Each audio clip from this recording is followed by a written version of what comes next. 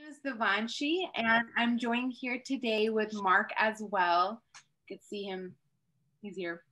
So Mark and I will be kind of the Robins to Paula Noe's Batman today. We'll be helping her in the background, responding to your questions in our chat and leading the Q&A afterwards. So while Paula is setting up, I just wanted to take a moment and introduce EduSmart to those of you who might not know who we are. I know we have a lot of people here today and a lot of people who will be watching this at home later.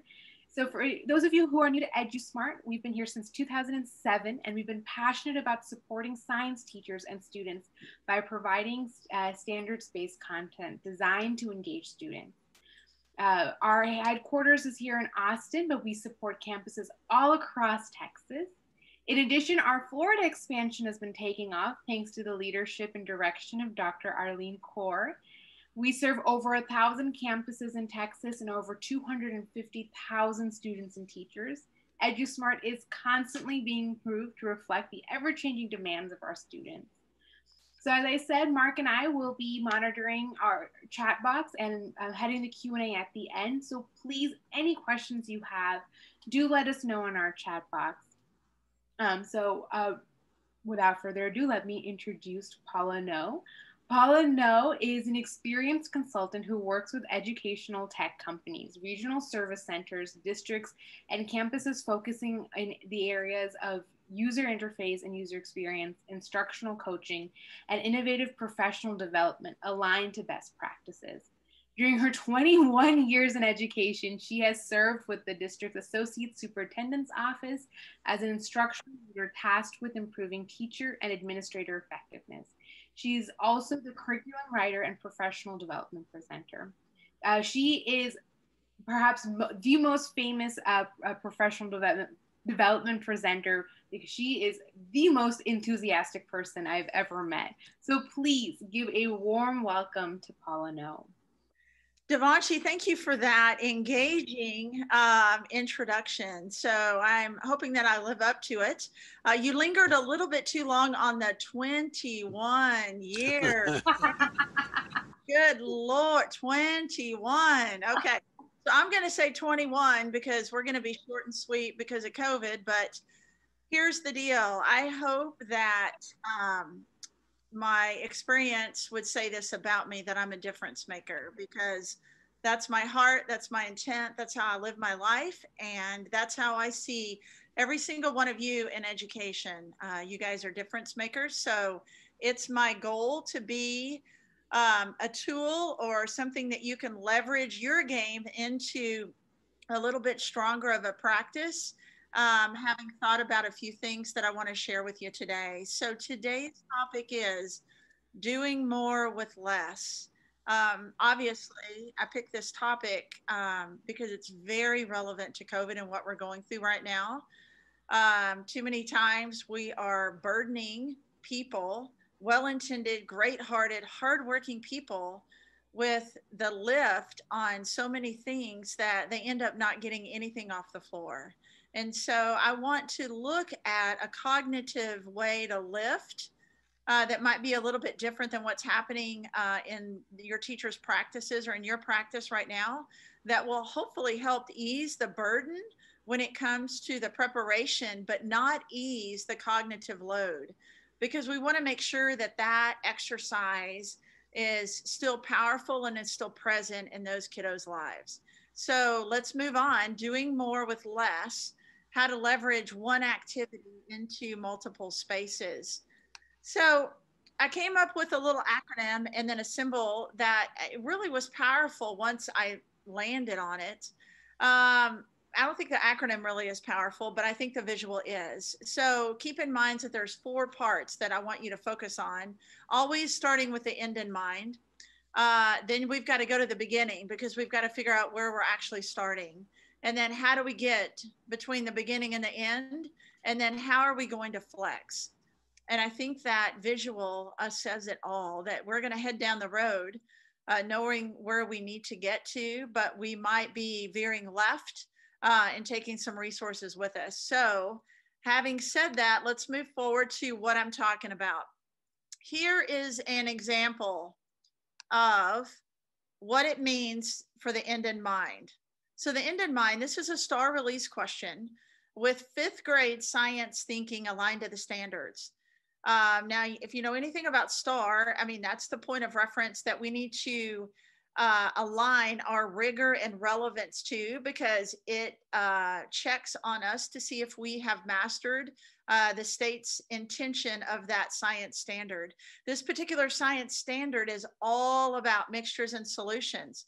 But when you're looking at it, it's not crystal clear. It's not overly outspoken that it's about mixtures and solutions.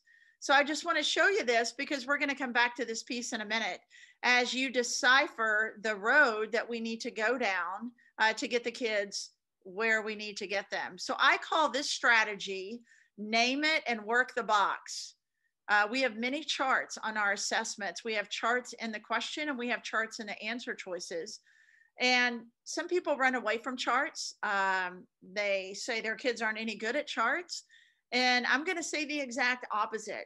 I say thank you to every chart that STAR gives us or we see in an assessment example, because it's simply reading that's already scaffolded for me. It's beautiful. It already gives me categories. It puts things in an orderly format, and it minimizes the key words and puts them all in alignment for me. So I say thank you, STAR, for helping us become stronger readers of critical information and giving me this tool such as a chart. So if you teach your kids and train your kids to leverage these types of resources that are already provided for you, your kids will start to see them as true scaffolding. One other way that they can see this as true scaffolding is if you, the teacher, start giving your notes in chart-like format, because this is really 21st century scientific format when it comes to how kids are going to process information and how we, the people, process information on the internet and basically through Google and social media. So let's just look at the key information from the chart.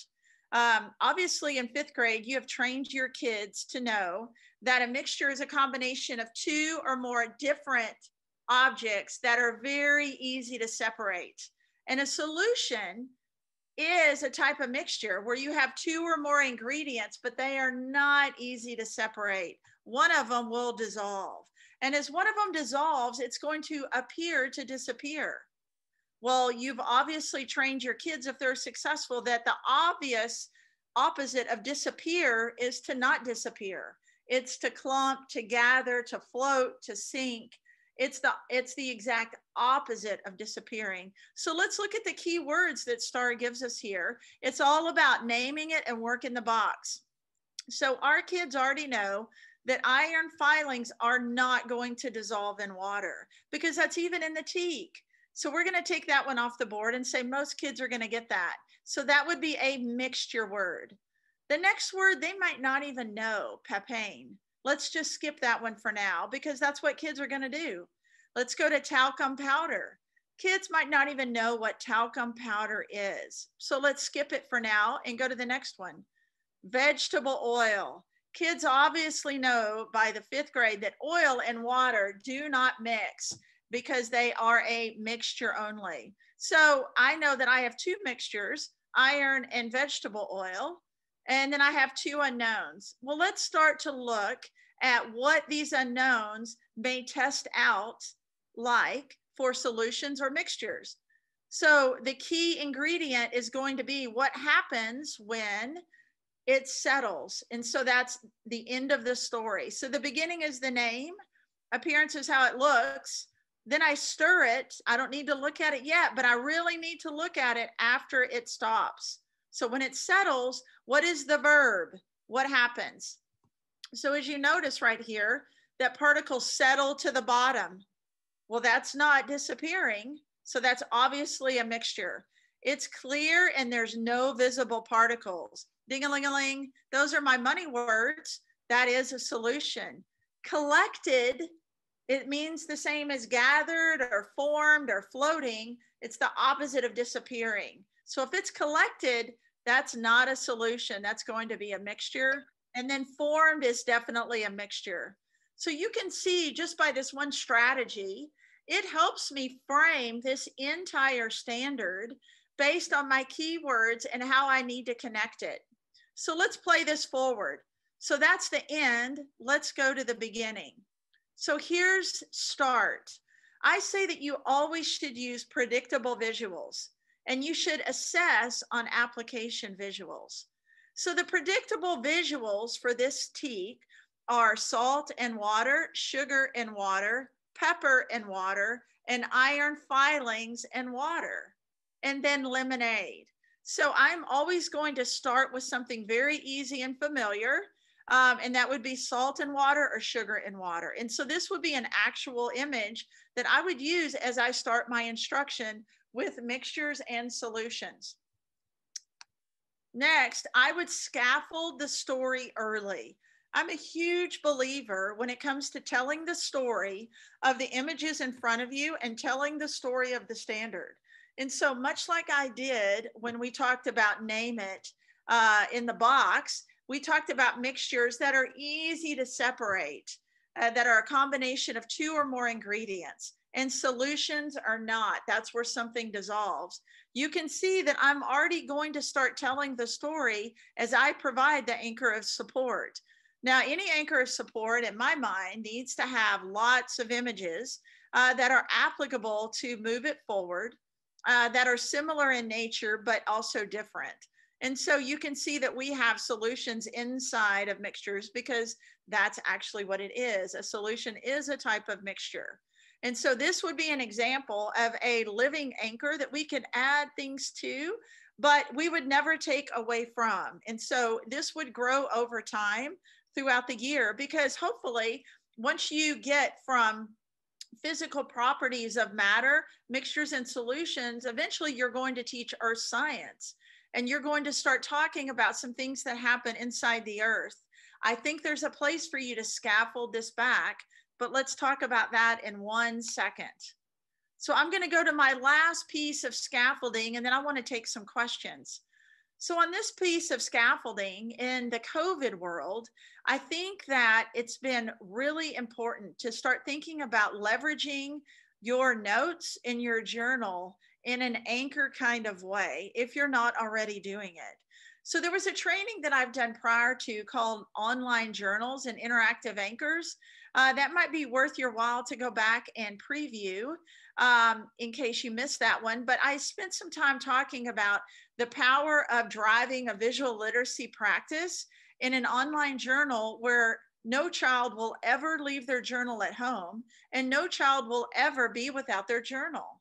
So I think that this plays into that same conversation. But when I'm talking about scaffolding support for mixtures and solutions, I'm really thinking about big pictures, because remember, we're talking about doing more with less. And so that means I have less time. And so that means my conversations need to be really tight and really spot on.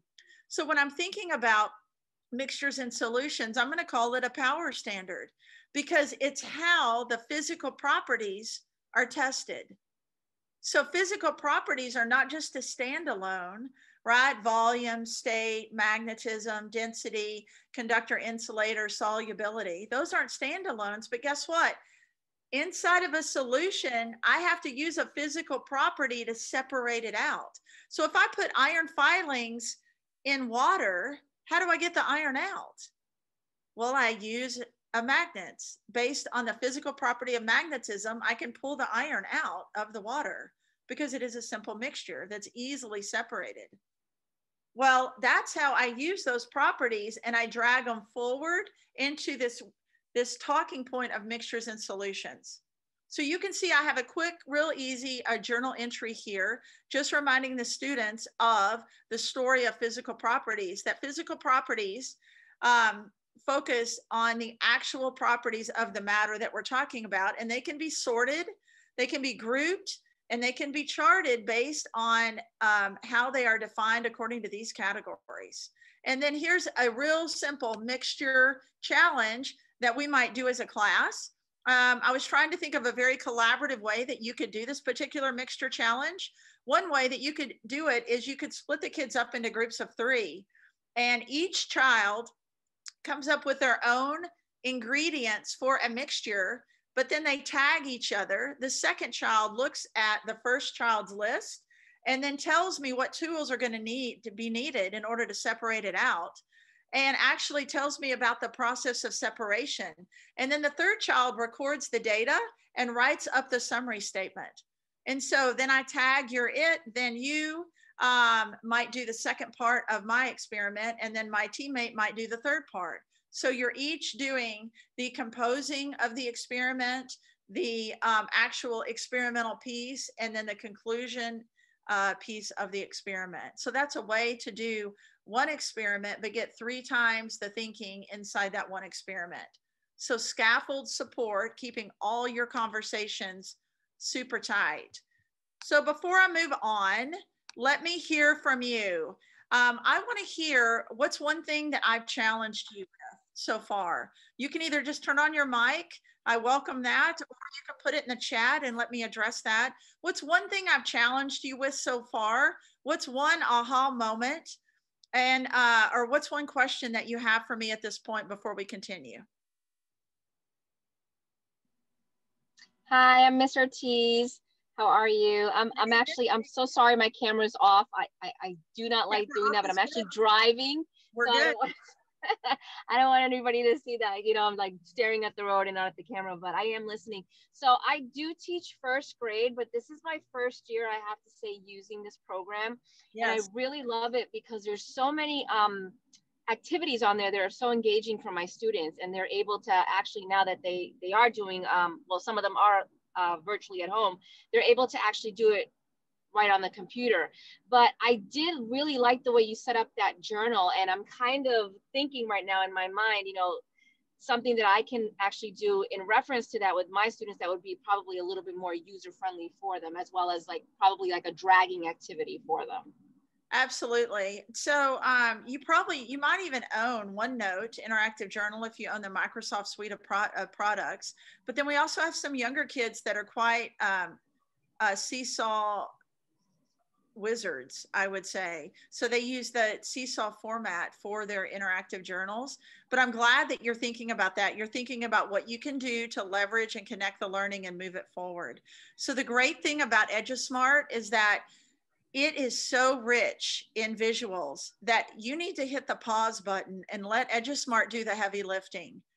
Half of the work of good instruction these days is to make your teaching visual instead of just talking. It needs to be connecting, explaining, and questioning. And in order to do that, you've got to lean on some sort of resource. And unless you're curating your own videos or, you know, spending hours on YouTube and Google or Google Image, I'm not saying it's not possible, but once again, I would prefer to buy back every educator's time and have them spend their time on coming up with the just right questions and how they're going to scaffold and leverage those questions instead of on the what they're going to teach or the how they're going to make it visual.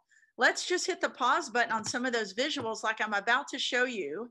And I will show you how I would scaffold questioning from a beginner knowledge like level 1 all the way to a master's level knowledge of, let's just say 4 out of 5. So I'm so glad. That was a good question, a good comment, Ortiz. Thank you so much. I see some people talking about the interactive journals. I'll take one more question before I move on. So anybody else or comment?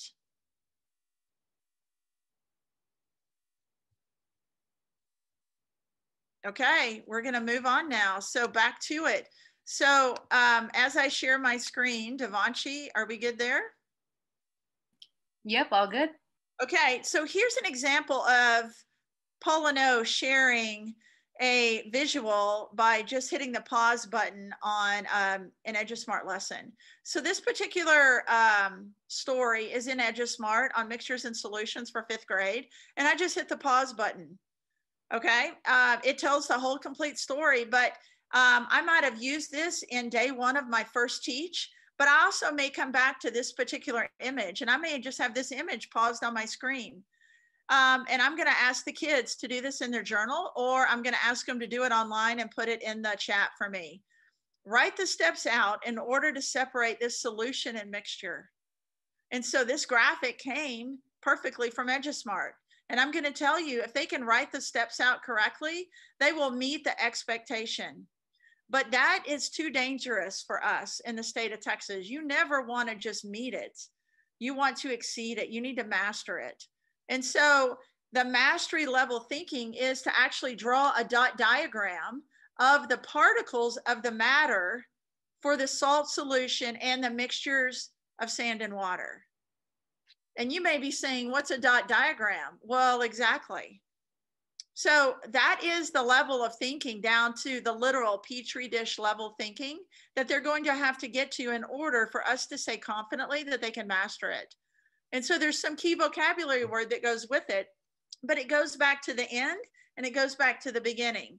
So remember, we talked about with this particular standard, it's always tested visually, and that it's about keywords and what is happening with the verbs. What is happening? Is it clumping? Is it gathering? Is it evenly separated? Does it look like it's disappeared? Or is it sticking somewhere? And so when you explain that, if you scaffold that piece of the questioning back to the children, then they can go, oh, I know how I would draw those dots, grouped together, clumped together, sitting at the bottom, floating at the top, sticking on the side. Oh, okay. So I don't give them all the answers, but think about how you're going to scaffold your questions. And then if you're a new teacher or you're a new to subject teacher, or maybe just new to science teacher, you don't have to know everything, but you do have to be prepared. So that's the key thing, right?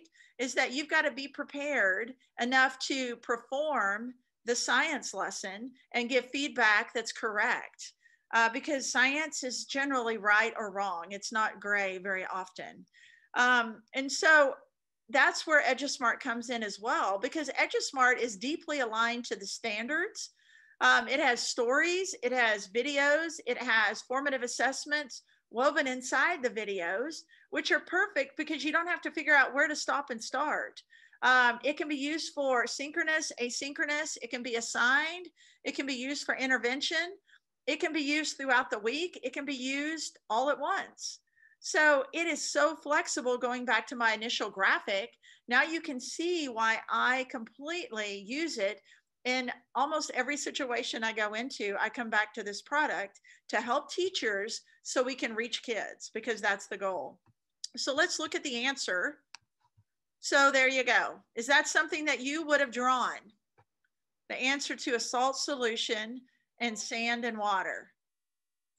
So it's not a perfect drawing, but you notice, what if I just gave them that drawing and told them to work backwards? What if I gave them the answer and said, what question is this about?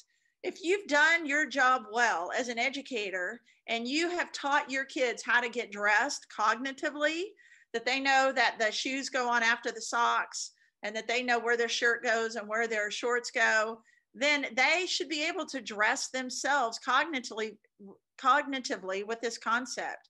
Meaning, if I see dots that are evenly spread out, I know evenly spread goes with the word solution. And I know solutions are tagged also with mixtures. And I know that that's something that I can separate matter based on the physical property of being soluble. So we connect all of those pieces of clothing or all those pieces of cognitive words back together again in order to form the story.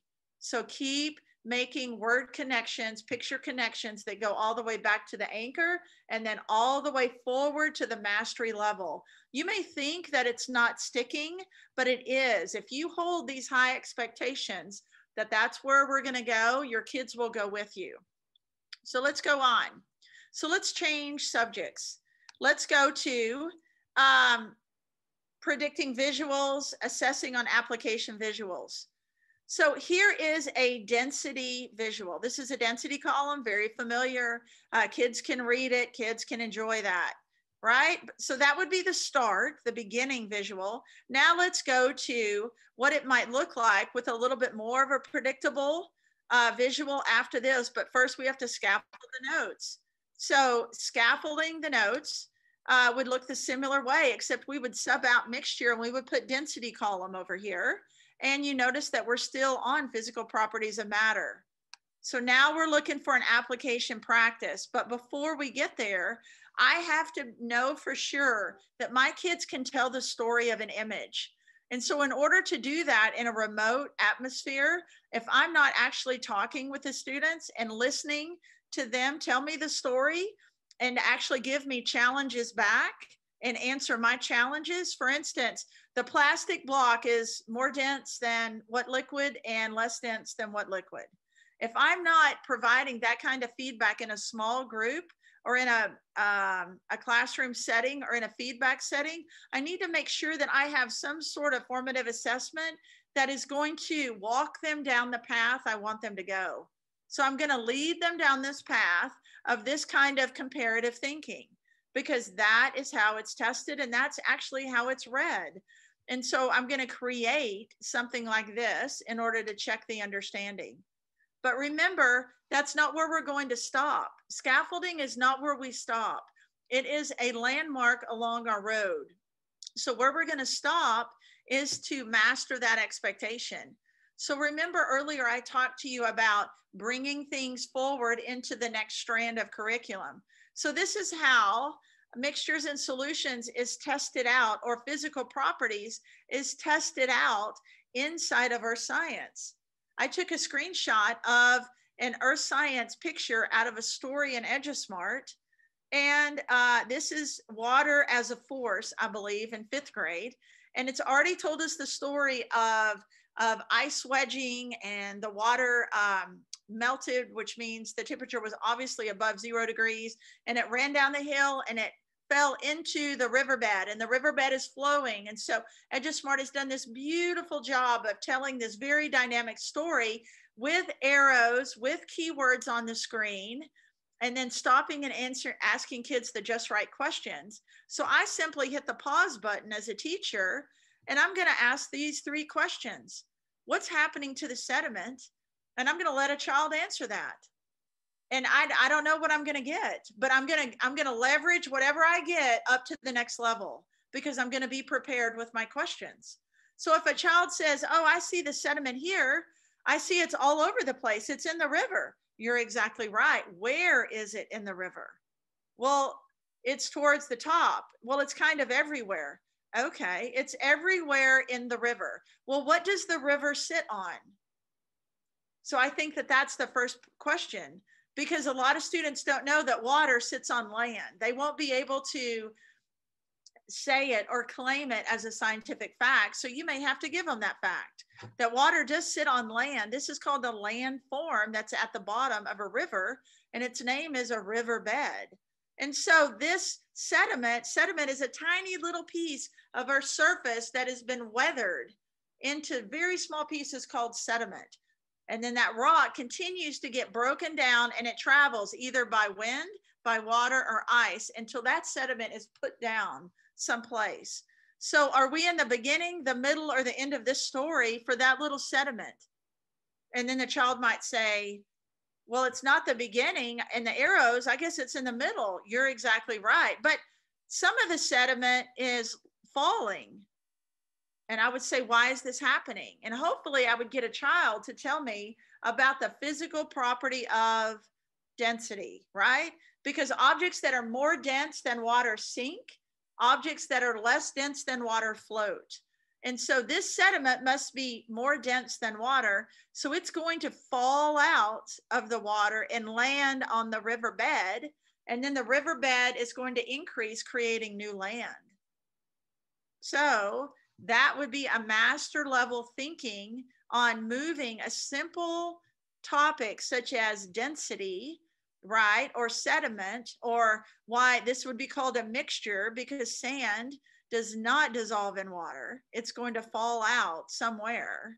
It's never going to dissolve into a new topic. And then the end of the story is, what happens to that sediment? Well, if it washes all the way out, it's going to land in the mouth of a river.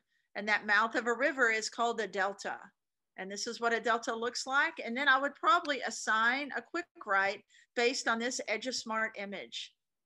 And I would give them a little feedback. The Earth's surface is constantly changing slowly due to weathering, erosion, and deposition. Tell me the story from beginning to end as a delta is formed. And then anytime I give a quick write, I always give money words. You have to underline my money words, right? You've got to, if you need to liven up your response, I'm going to need some more money words. And these are the key words that I need you to put in your response. And so that instantly sets the floor of my response to them and of their response back to me. Excuse me. So I don't know what you're thinking so far, but I'm thinking this lesson is good to go for somebody. This makes me kind of excited for you guys. I'm going to go ahead and move forward. Anytime we do science training, anytime I do a science classroom, I do an OSNAP, and I throw up a quick circuit practice question. And it's a big game. It's a challenge with the kids. Instantly, if they were not paying attention, then they are paying more attention now. And I would just say, hey, where are you going to place switches for only 2 devices to work? And then where are you going to put them for 4 devices to work? Ready, go. And I set a timer. And then I have kids leaning in and studying and drawing and telling the story of a circuit. Yes. And they love it. They love it. They love it. And I don't do a whole day of circuits. Once I've taught it, I just come in with an OSNAP at least once or twice a week. To me. Picture. I heard it too. So back to the beginning. Always start with the end in mind. Then you've got to go to the beginning and you've got to use some predictable visuals with your notes. And then you need to end up with more application visuals as you get towards the end of your concept. And that's how you're going to test your concept, is with these visuals. You need to scaffold along the way and make sure that you remain flexible and that you leverage some of these just right pieces that are already done for you into multiple different spaces. Now you notice that inside that training that I just gave you, that I talked about how do you leverage inside of First Teach. You heard me telling stories. You saw me leveraging it with notes. You saw me leveraging it with some challenge questions that could go into the synchronous chat. You saw me leveraging it by pausing and putting a picture up and posing questions. So that's more of a formative assessment piece. You saw me turn the formative assessment piece into something really rigorous. And then you saw me apply a quick write to practically the same picture. So I think that using EduSmart saves you a lot of time.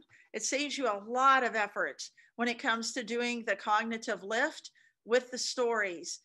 Because once again, it's pieced together as a product that not only has stories that are heavily visualed, it also has good assessment questions and formative assessments built in, right? Which is the one thing that teachers struggle with sometimes, is stopping and asking a question, right?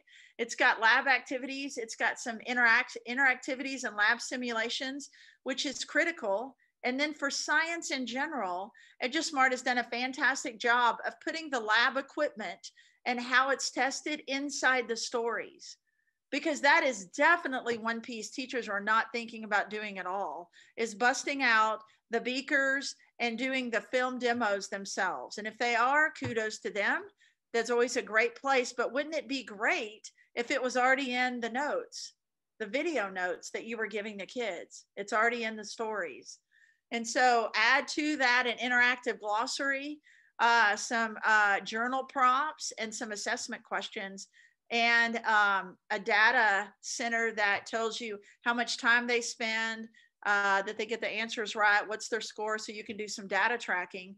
I think it's a fantastic program, and I can't think of a situation that I don't currently try to leverage it in to help teachers at whatever level they are be successful. So for now, that is it. And I want to thank everybody on the call. I know Mark, a #1 sales guy for EduSmart, is on the call. I would love to field any questions that you may have for me at this time. Please feel free to reach out to me. I do campus-wide PD. I do webinars, obviously, for that. I do some teacher consultations, and I also do educational planning. So let me know if I can be available. to any of you guys. I would greatly appreciate that. Just reach out to me and I can reach right back. So at this time, you can turn on your mic or you can text me a question, and we'll move forward. Devanshi, anything you want me to answer at this point? Would you mind putting in your email in the chat? A few people are asking for that. I will, and I'm going to move to that slide. So let me screen share again. Here we go. So here's my information. And then I'll put EduSmart's information up in just 1 second. So Devanshi, any questions for me? So far, we have Mark writing, EduSmart has simulations that include lab reports, also in CER format. Nice, because all materials and equipment are provided virtually. Dr. Eva Rosales is writing, the simulations and interactivities are a good virtual lab experience for students. Absolutely. Super important. So I'm going to go ahead and put up EduSmart's information, and I'll just stay on the call for a little bit.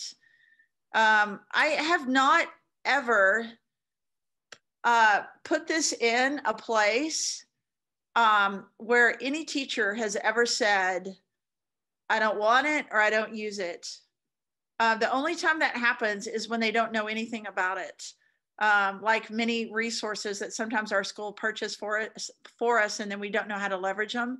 Once it's explained the different ways that it can be agile and flexible for them, and it can come alongside a strong teacher's program and processes and skill set and make them even better and take the lift off. Never have I ever heard anything but outstanding things about this product. It doesn't replace a teacher, but I have used it to replace teachers. Where I've had teachers that have been MIA or out on leave, and I've had to use perhaps a librarian as my 5th grade science teacher, believe it or not. So I've put it into places where I had no teacher and got kids successful. They need to hear the story. They need to see the story. They need to be interacting with some lab simulations. And then they need to see how it all pieces together. So whatever your skill set, I think there's a place for this product. And then if you are just listening to the training, just because you are curious about the topic, I really want you to keep this in mind. This is probably the #1 thing I help teachers with, is doing more with less, because we've got to figure out a way to buy back some of your time and energy in order to still get high quality results and engagement with kiddos. I think we all know that this is perhaps not going away anytime soon, but we need to be able to do it better and better as the weeks go on. And I think doing more with less is the exact ticket for you. Paula, we do have some questions. Okay. So for those of you who didn't see, Mark has put in a link in our chat. If you want to see what Paula's talking about but haven't had the chance to view EduSmart yet, please click our preview request link and you can, excuse me, you can get a glance at that. Cynthia has a question. Do you do presentations for grades 7 through 12? Absolutely. Best practice is still best practice. Marlene wrote that she is very new to this program this year and she's learning to introduce this to her 1st grade students, and this was very informative. Great. Megan has a question. Does EduSmart have resources for pre-K? No, but I would say look at the kindergarten resources if you have access to them, because I have several campuses, even kindergartners are leveraging up their practice based on 1st grade, depending upon what district and what the district protocol and curriculum looks like. Some districts in the state of Texas do what's called concept kindergarten. So they teach concepts and then they put the curriculum inside of the concept. So they try to do one main theme concept, such as, I'll just make something up. Let's just say butterflies. Okay, well, we're going to teach literacy through butterflies. We're going to teach science through butterflies. We're going to teach writing through butterflies and math through butterflies. That was a little bit of a crazy example, but I think you know where I'm going with that. So if you're a teacher that wants a little more programmed, more standards aligned instruction.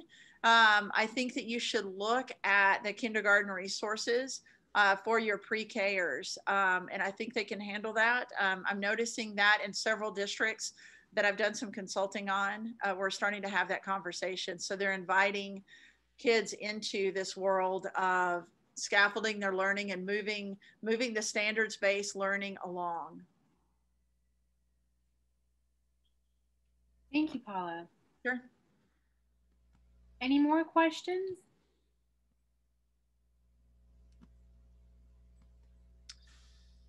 Well, as we wrap up, I'm going to say thank you. So not only thank you for being here, but just thank you for what you do. It's not too often I get to sit in a room of people that are the tip of the sword. But if you're on this call, you most certainly are the tip of the sword out there. So thank you for making a difference with your teammates. Thank you for making a difference with teachers or your coworkers, definitely students. But bigger picture for me in this world is the communities and my country. Thank you for making a difference and fighting in this arena for kids to have the best education possible. And I know that that's true when you show up. And so please be gracious to yourself. Some days we don't show up as strong as we would like, but any day that you show up is a good day for kids. So thank you for being here, and thank you for what you're passionate about. And hopefully we'll see you soon. All right, bye for now.